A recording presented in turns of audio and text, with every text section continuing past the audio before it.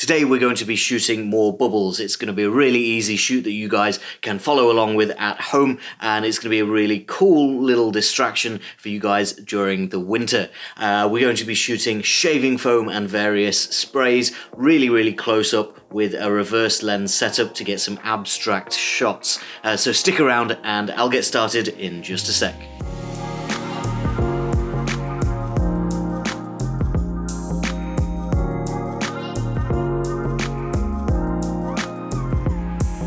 Hi guys, I'm Ben from Adaptalux and welcome to another macro photography tutorial where today we're going to be shooting bubbles. We're going to be getting out some aerosols and making some little patches of bubbles that we can get up nice and close to. We've shot some bubbles before. We've got a couple of bubble videos which I'll link in the top right hand corner of your screen now, so you can go and check those out as well if you fancy a different style. All of these are going to create some really cool abstract shots that you can do at home on your own coffee table. With the type of bubbles that we're doing today, they're going to be really small, so we need to get really close, and that's what this contraption is going to allow us to do. I've got a little mirrorless camera, a little Canon EOS M here, and I've got a reverse lens setup with an extension tube on the front of it.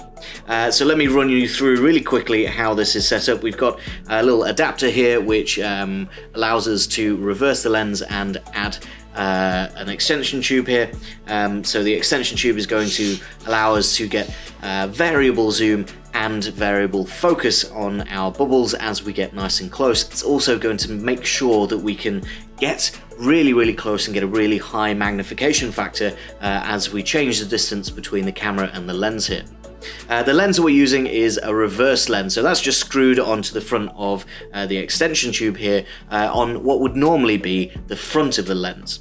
So we've got a 50mm lens here, which is a manual lens. It's got a variable aperture on the front here just by clicking around the adjustment ring, but you'll notice that the front of the lens is actually the contact that would normally go onto the camera, and that's because the lens is backwards.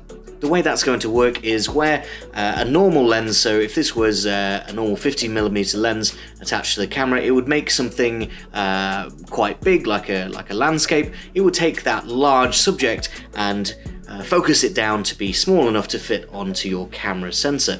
When you turn the lens around, it's going to make something very small, larger to fit onto your camera sensor. So we're going to get a really great magnification factor, which we'll need when you take a look at these bubbles. I'm going to get those bubbles out now, set up down on my coffee table, and have a look through the lens at what we can actually see. I've put the camera down on a little mini tripod here so that we can get a little bit of stability, and we're going to need that stability throughout this entire shoot because this lens setup is so powerful. The magnification is really high. Now, to give you sort of an impression of how high that magnification is, we need to take a look through the lens. I need to give you a bit of a reference point to how close we're actually getting, and to do that I've got a little USB wire here. Everybody should have one of these in their home, or you should at least know roughly how large this is. So when I put it down in front of the camera, you should have a good idea of how close this actually is. And we're actually so close that you can see the imperfections in the metal. That's the very edge of the USB wire there, and you can see just the little squares in the metal there and the seam.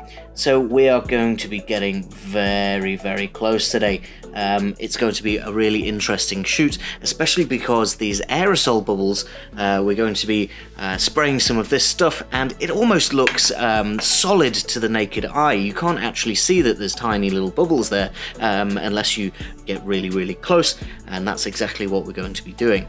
I'm going to set up our lighting and spray some of our shaving foam and hairspray, and then we can take a look at our bubbles nice and close up. So we've got our camera and lens set up. Now we need a subject, and we're shooting bubbles. I've got some shaving foam here, which you can see that I've already been spraying it a little bit. It doesn't get used very often in this house, as you might imagine, but I also have some of my wife's hairspray, some fairly expensive mousse, which is going to give a slightly different effect to our shaving foam. So I'm going to be using both of those, but we need something to spray them onto so that we can move our camera all the way around our subject. The camera is going to be staying here on this little mini tripod. We do need to raise the subject up a little bit so that we can get our lighting all the way around and move our camera around as well. I'm going to be using an upturned wine glass just so that we can spray a little bit of foam onto the top here. And then we've got a nice little platform for our bubbles to sit on. Now you can see from here that this looks well, almost solid. You've not got any actual bubbles in there that we can see, so we're going to need to get some lighting out and set up our camera so that we can actually see these tiny little bubbles in this setup. Because we're getting so close up to our subject today, we're going to need quite a lot of supplemental light. And of course, the way that we're going to get that light is using the Adaptalux Studio, both with our LED lighting arms and our brand new flash lighting arms. I'm just attaching our control pod to a miniature tripod here. And a quick tip, if you like using these miniature tripods like we do to support your lighting and your camera as well, especially if you've got a ridiculously long and heavy lens on the front of your camera, there's a way to counteract that weight and the weight of the lighting arms as well. When you add those in, it adds quite a lot of weight and force pulling the front of the control pod down. If you orient your control pod to the same orientation as a single one of these legs, and the same for our camera here, you'll notice that the leg is sticking out underneath the lens. That's going to support the weight of both the lighting arms and the lens. If you had it so that it was sticking out in between two legs, then that might have a tendency to topple over. Not so much when you have it with a single leg underneath the middle of that weight. So that's just a really quick tip for using these mini tripods. We absolutely love these things, so I'm sure there's a lot of you guys using them as well. So I've got my camera up on a miniature tripod, which is not so miniature now that we've extended the legs. I've got my shaving foam over here, nice and close to the end of the lens, because we have a really narrow working distance here. We've got, it's probably only 5 or 6 centimeters between the end of the lens and the subject, which means we're going to need some really interesting lighting techniques to get in between this gap and light our subject. I've got our flash lighting arm here, which I'm going to plug into the Adaptalux Studio over here, and then I'm going to bring that down so it's shining just between the gap between our lens and the subject.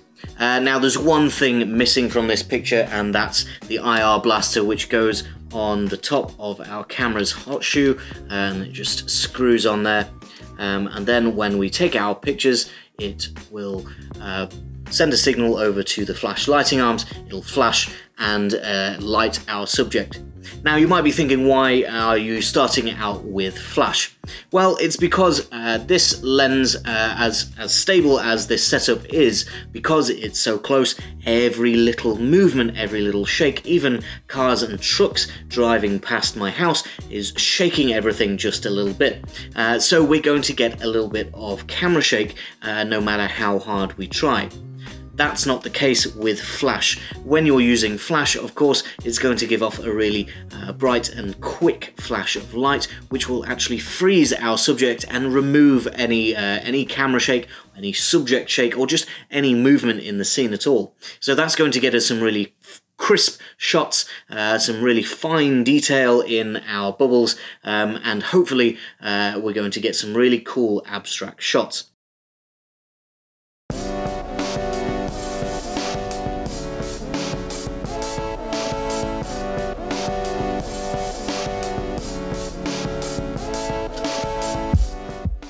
Now you can see here that we're getting quite a shallow depth of field. Now, depth of field is always going to be a little bit shallow in macro photography, but we're particularly shallow because we're using this extension tube, because we're so close into our subject. To compensate for that, I'm going to close down our aperture a little bit to about f11. I'm going to go to a slower shutter speed, which we can afford to do because of the flash, and I'm going to take another shot, and you can see there that there's a lot more of those bubbles in focus. So a narrower aperture, slower shutter speeds are going to be better for types of subjects where you need to get up really close, especially if you're using flash. Usually that shot would give us quite a lot of camera shake, especially with a setup like this that is prone to a little bit of movement.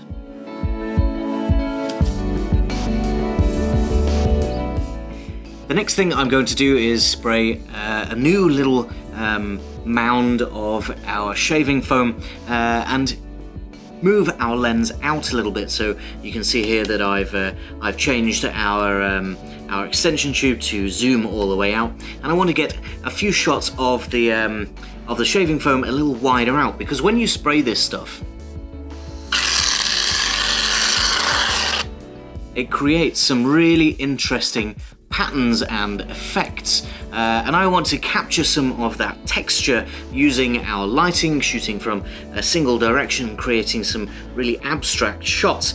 So the bubbles in these shots are going to be a little bit smaller, but we're going to get some of those really nice textures of the foam itself.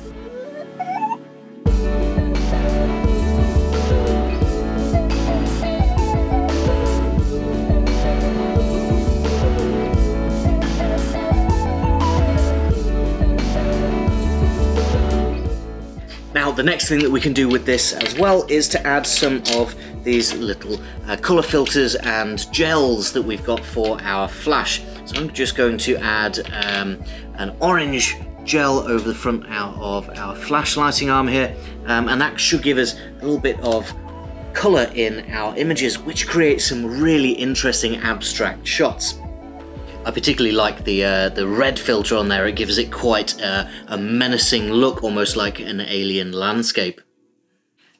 Next, I'm going to try a little bit of this hair mousse, which I think actually has some slightly larger bubbles. I'm just going to move our lighting out of the way here just for a second, and then spray some mousse instead. Oh wow, that actually expands quite a lot. So yeah, there's going to be a lot more air, a lot more bubbles in this stuff than there was in the shaving foam, and getting up close should give us some more interesting and larger bubbles to take a look at.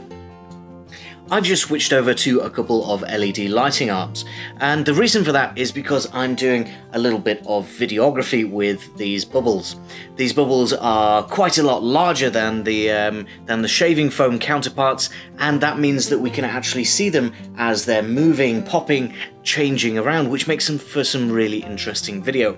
Now, if you watched our last video where we talked about the different kinds of lighting, continuous and flash, and the differences between those, you'll notice that one of the disadvantages of flash is that you can't do video with it. So we're using the LED lighting arms here to do a little bit of videography. You'll also notice that as I'm talking, there's a lot of shaking going on in this video that the camera is now taking, and that gives you a good idea of how much camera shake we're dealing with, even though nothing in this setup is actually moving. Just me moving my arms and moving around is creating quite a lot of shake in the camera.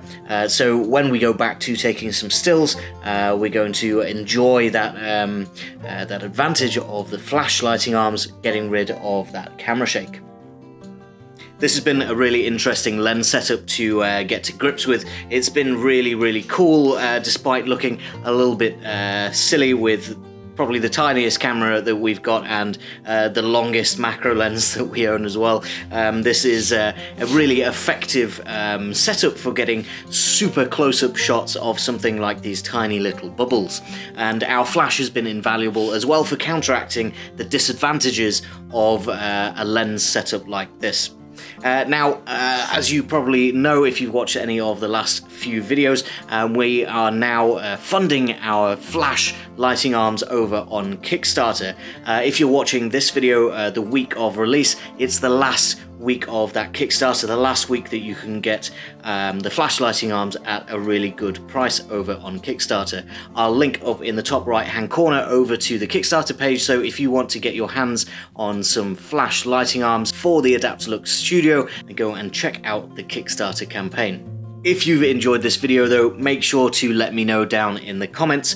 Make sure to like the video while you're down there, and if you've enjoyed this macro photography tutorial and want to see more in the future, make sure to subscribe. For now though guys, thank you very much for watching, and I'll see you next time.